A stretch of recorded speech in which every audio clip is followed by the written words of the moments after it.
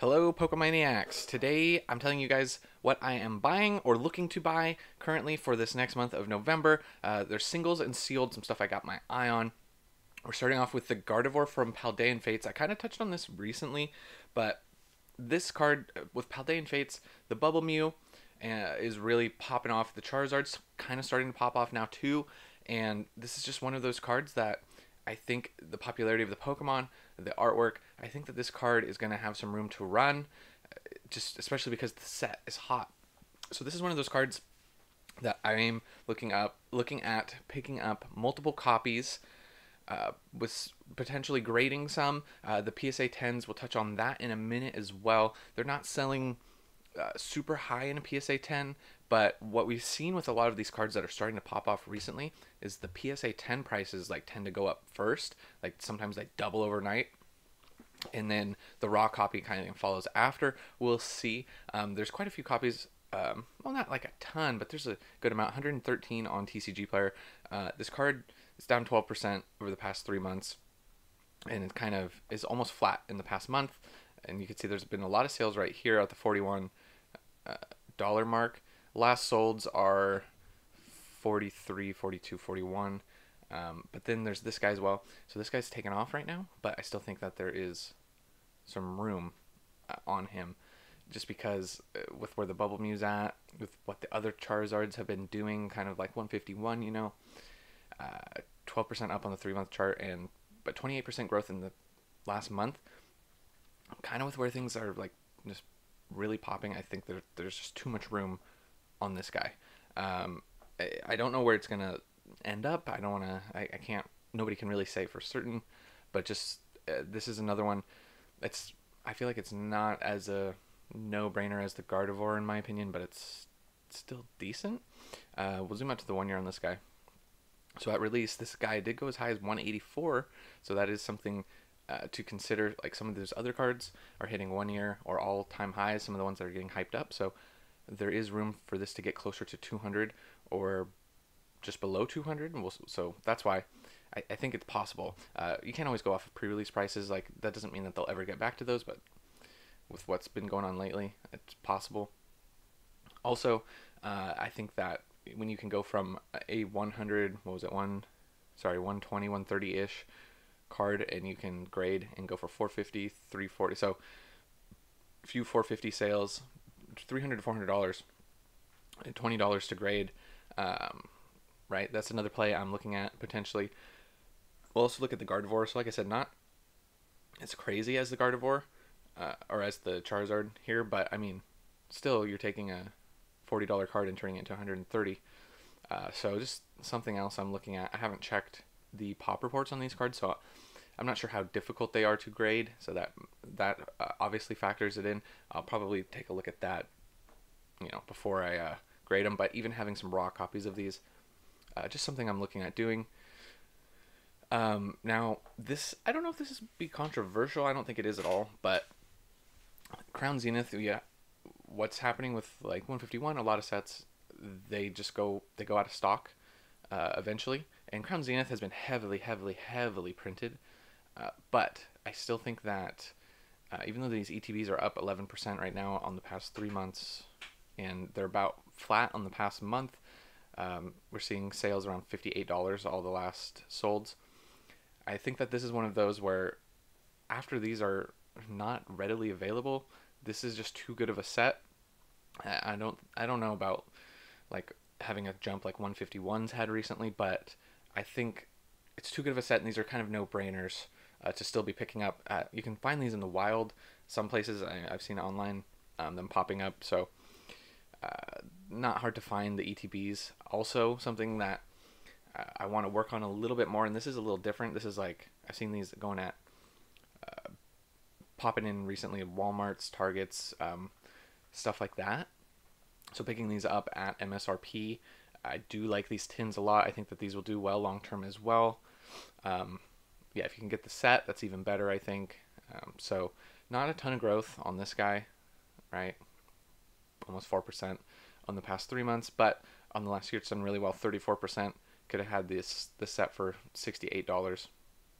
So just another product that like when I'm out and about, I'll check the Targets, check the Walmarts, other stores wherever I'm at, just to try and scoop some of these up, because I do believe in Crown Zenith. I do think it's a really good set, and it's kind of just, we need to eat up some of that supply that's out there, and hopefully they stop printing it, because it's been crazy how much they've printed. Now, we've talked about this. This is Surging Sparks. This is not a surprise. So I've already done my buying for this, but I just wanted to include that in this video because it does come out a week from tomorrow. This is Halloween as of this recording. So these boxes are going crazy. As far as I know, my pre-orders are still being honored. That was through Forge and Fire. I try and be as transparent as possible when I can. We're getting close to the pre-release highs.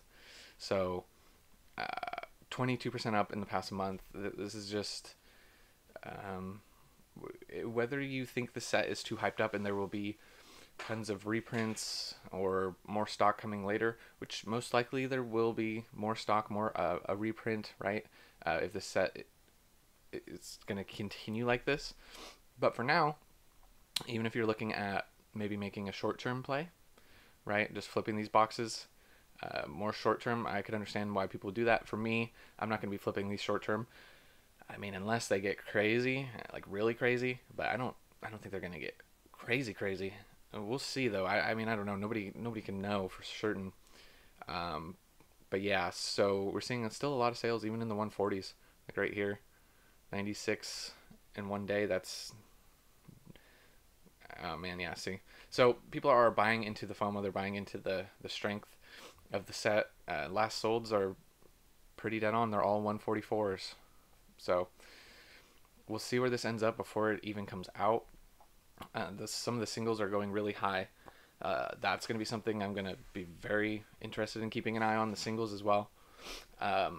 Also, we talked about this in my recent videos talking about my investing strategy. I did just pick up, these just went out of stock on the Pokemon Center, but they should be back, as well as the booster boxes and stuff, next week when the release comes out. But I added another case of Pokemon Center ETBs to my position yesterday or the day before. Just adding that another case, just because I do believe in the Pokemon Center ETB on this and the Magneton promo. Just too much hype. It's just such a no-brainer to not pick up the Pokemon Center ETB at this point. When those come back into stock, they may be a better pickup, especially short-term, than the booster box. So these are things that I've just gotten. I'm talking about things that I'm looking at getting. So this is, I try and do this. I should do this more often, I feel, but I just try and do this to be a little more transparent. Okay, then we have some 151. So these have been coming into stock in Target recently. I've been missing them the last few times, but I'm really trying to get the Alakazam and the Zapdos boxes, because if you can get these at MSRP, I mean, we're already up a lot. We'll zoom out to the 1 year and just see 69%. It was 96% up here, but I think, a lot of these came back into stock, so the price kind of came down a little bit. But not the best product from 151, but I feel like currently anything you can pick up at MSRP is a steal.